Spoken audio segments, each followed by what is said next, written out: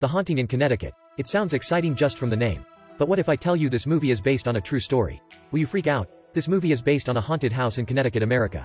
If you are interested, you can search the related informations. The story happened in 1987. Matt has cancer even though he is still young. To receive chemotherapy conveniently. Matt's mother rents a house near the hospital. Theoretically, the location of the house is really good. The rent can't be so cheap. Surely there are some problems, but because of their financial situation, they don't have a lot of money. Besides, because of the high bills for Matt's daily chemotherapy, she can only choose this house. But on the first night, when Matt and his mother move in, a strange event happens. At midnight, Matt notices a series of sound. He follows the sound down to the basement. There is a mirror in front of him. Matt sees a bloody human face. Luckily, this is only a nightmare. The next day, while cleaning the house, Sarah finds a bunch of old photos. Maybe the previous owner left them there. But those pictures are so creepy, they look like memorial photos. This annoys Sarah so much, so she throws them all into the bin. At noon, Matt's father and younger siblings also move in. The two siblings happily choose their favorite room. But Matt chooses the basement to be his room. He doesn't want his family members to hear him painfully scream at night. Even though Sarah doesn't understand, but she can't heartlessly refuse. There is a glass door in the room that can't be opened no matter how. Matt comes closer to look inside. Suddenly he freaks out. He sees his mother wipe the floor by blood, but doesn't see that when he looks again. The plates, which are organized neatly, are broken out of nowhere. Matt first thinks because of his illness, he is hallucinating, so he doesn't say anything. In the evening, Matt is led by some type of power. He gets up from his bed while still closing his eyes. When he opens his eyes, two human shadows appear on the glass door. One of the two shadows also sees Matt. Matt's consciousness suddenly merges into that body and he sees a horrifying scene. A man with beard and glasses is carving letters on the corpse with a knife. He even cuts the eyelid of the corpse off. This terrifies Matt. He wakes up in horror. Luckily, this is also a nightmare. But this nightmare feels so real. This time Matt realizes that the glass door has opened by itself. He goes inside. Just like that, he is in there throughout the night. The next day, people finds Matt in that room. Peter also realizes that this room was a morgue. Only that it has been abandoned, but the devices inside are still there. In the evening, the whole family sit together and decide to continue to live here until Matt's illness is completely treated. Right at this time, Matt becomes semi-conscious. He sees another scene. A bunch of people sit together. They are holding a seance. The medium is a boy called Jonah. Matt tells this to his family members, but they assume that it might be his hallucination due to the medication that he takes. The next day, Matt meets a man who is also in the hospital for cancer. The man is a pastor. After hearing the story of Matt, Nicholas says that it is not a hallucination. Maybe his house really has ghosts living in. When people are near the end of their life, many see things that normal people can't.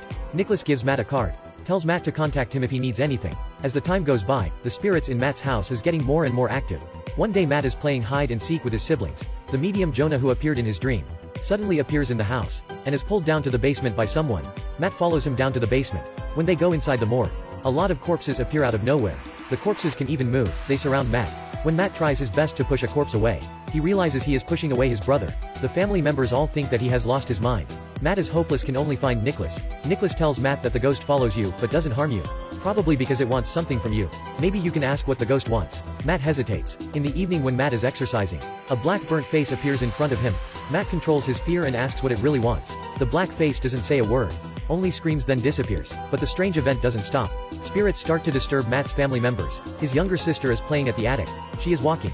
When she falls down to the crack on the floor, his younger brother is also locked in the crematory. After saving his sister, Matt finds a trunk there. Inside the trunk, there are a few pieces of objects and some old photos. After seeing the photos, Matt is horrified, because he has saw this scene before in his dream, which also means that the dream that he had before are actually real.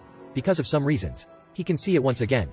To clarify the truth, he brings his cousin to the library to look up the information and find out that the previous owner of the house is Aikman. He was a medium and Jonah is his assistant. They used their psychic ability to help human to contact with the spirit. After that, Aikman invented a way to increase the power, which was to make Jonah's body released a thing called chi energy to increase the power. However, during a seance, Jonah's psychic power went wrong. 4 people who attended were all dead. Jonah also went missing. Some time went by. When people were about to build a highway and about to relocate the graves, they discovered that 100 corpses in the graves were gone and were replaced with sandbags. Matt guesses the corpse were stolen by Jonah and Aikman, and the reason might have been to increase their psychic ability. In the evening, Matt comes to Nicholas once again to tell him what he knows. Being a pastor, he knows quite a lot about this. He tells Matt that the objects are actually humans' eyelids. Aikman used all those corpses to carry out an evil magic. Normally, people's eyes are closed when they died, but after cutting off the eyelids, the dead can't close their eyes. The soul will remain in the body. Through the drawing slashed onto the corpse, they have taken advantage of these souls to boost Jonah's psychic ability and made more money in that way. Those corpses might be hidden somewhere in the house. Then Sarah comes home. She thinks of Nicholas as a scammer and kicks him out. The haunting in Connecticut. The context of the movie is a haunted house in Connecticut. After Sarah kicks Nicholas out of the house, at midnight she is woken up by a series of sound. She sits up to see. There is a corpse flashes in front of her. She quickly turns on the light to see. But there is nothing. Soon after there are electricity explosions in the house. All the electric devices in the house explode. This time Sarah believes that there are ghosts in the house. So she hurriedly invites Nicholas over. Nicholas holds the device in his hand. And find the ashes of Jonah in the crematory. As long as they take the ashes of Jonah away. As Nicholas is collecting the ashes and bones, a burnt corpse comes closer to Matt. This is Jonah's spirit. After Nicholas has brought the ashes and bones out of the room, Jonah's spirit also disappears. The room is back to normal. After getting the job done, Nicholas takes Jonah's remains away, but the nightmare doesn't stop. It only just begins. Not long after Nicholas leaves, on Matt's body there are a lot of strange drawings. His family quickly brings him to the hospital. Jonah's spirit also follows them to the hospital. Matt is not scared anymore. He is going to die anyway. There is nothing left to be scared of. He comes up to Jonah. Looks straight into Jonah. Jonah tilts his head. Finally Matt can see the whole story. During Jonah's last seance, because the released energy was too strong, he couldn't control it and created a huge explosion. Except from Jonah all the people there died, including Aikman. Jonah also couldn't escape his death. Vengeful spirits got out and locked Jonah in the crematory to cremate him. After Matt's family moved in, Jonah's spirit wanted them to leave, so he didn't stop scaring them.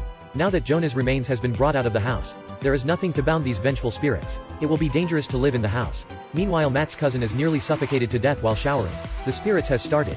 They want to kill whoever lives in the house. After knowing the truth, he comes back home with an axe. After chasing the family members out of the house, he follows the instruction of Jonah's spirit. He breaks the living room wall, reveals the corpses, one by one. Turns out the missing corpses are all in the wall. If they want to destroy the evil spirits, the only way is to burn the corpses. Matt discovers some alcohol, pours it on those corpses and starts the fire. A big fire starts to spread. When Matt is about to go out, those spirits appear once again. They surround Matt, reach out to him with their scary hands. The mother standing outside hears a desperate scream. Despite everything, runs into the house. She hugs Matt, who is sprawling on the floor. They hide under the table. Those spirits appear once again. After seeing Matt, they disappear in the flame. In the last scene of the movie, the firefighters arrive on time to save Matt and his mother. The miracle is Matt doesn't have cancer anymore. They say Jonah's spirit has treated Matt. But I think when Matt burnt those corpses, and released the spirits to pay him back, they treated the cancer for Matt. When they reached out to Matt with their hands, they was treating his illness. From that, we can see, there are good and evil spirits. Ghosts also know to return the favor.